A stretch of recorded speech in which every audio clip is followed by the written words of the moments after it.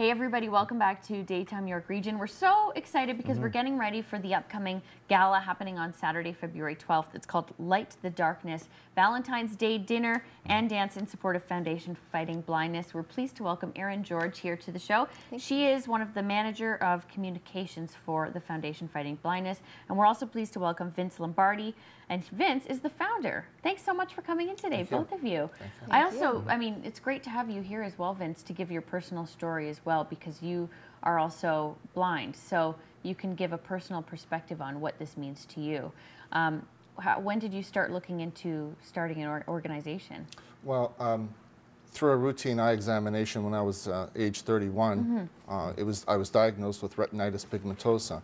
And just to make that simple, it's tunnel vision, accompanied by light sensitivity to light and darkness. Because of 3 children, there's a possibility that this is hereditary. And that, I guess that was our motivating factor to want to give back and want to do something. And 10 years ago, with a group of friends and some family, we thought, well, let's have a little gathering at the local restaurant. Maybe we can raise a couple of $100. Yeah. Well, we ended up with 300 people. Come on. And we haven't looked back since. We've got some loyal patrons who have been with us all these years. And it's exciting, especially for me, because the breakthroughs that have come through in research the last 10 years, I like to take responsibility for some of that, knowing that I played that little part. Absolutely, absolutely. And although there may not be help for me, but I know that there are young children out there that research is going to help. And that I think is one of the biggest motivating factors. Amazing. Well, one of the people your research is going to help is Erin, because Erin, you also have the same, signs, right? Retinitis pigmentosa, RP, and I'm with the Foundation Fighting Blindness. We're the beneficiaries of this amazing event, the Light the Darkness Valentine's Dinner and Dance that Vince has organized now for 10 years to raise money for vision research.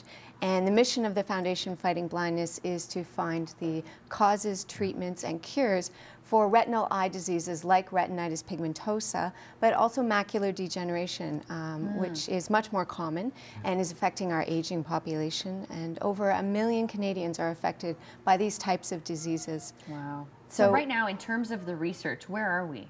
Are we making progress, or are we... We're at a really exciting time right now. The Foundation Fighting Blindness has been funding research discoveries for 30 years now, and those are now being translated into possible treatments for macular degeneration, retinitis pigmentosa, and other related diseases. We've funded $19 million worth of research over the years. Thanks to amazing fundraisers like Vince's Dinner and Dance this Saturday. And last year alone, we invested $1.4 million in research. Yeah. Wow. Vince, let me ask you, because this is the 10th annual, I mean, what do you credit to being the success behind this event and people continue to come out and support it? First of all, the volunteers that we have, the committee that puts this together, they're really dedicated. And it's an exciting event. It's something people feel a part of. We can tell stories. We've had some fabulous guest speakers over the years that have been able to tell their story. And the most touching was a fellow, Dale, who was only one of 6 in North America who had this gene therapy treatment done down in Florida. And to hear his story, it brought tears to a lot of people's eyes. Here's a fellow from the age of 11, 12 who had lost his sight, and after 3 weeks of this treatment, the first thing he saw was the color of the sky. And just to hear stories like that, and I think people are just dedicated to want to come back year after year. Yeah, we also have some pictures. Yes, we have some pictures to show actually of many different fundraising events that have sort of helped you get to your goal. I think this is last year's Valentine's Day dance, right? Very good crowd here. Great crowd, great turnout, and it's perfect time for Valentine's Day. Yeah. It's a great date. We're all looking for something to do on the weekend, so why not do something that also supports a local charity?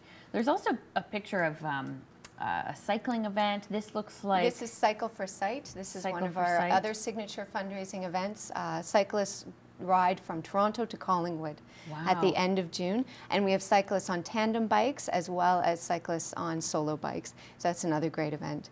This is just a photo of some of our researchers. We fund research in Canadian hospitals and universities across the country. We're funding graduate students all the way up to incredible international Canadian scientists. This is another signature fundraising event that we have, Ride for Sight.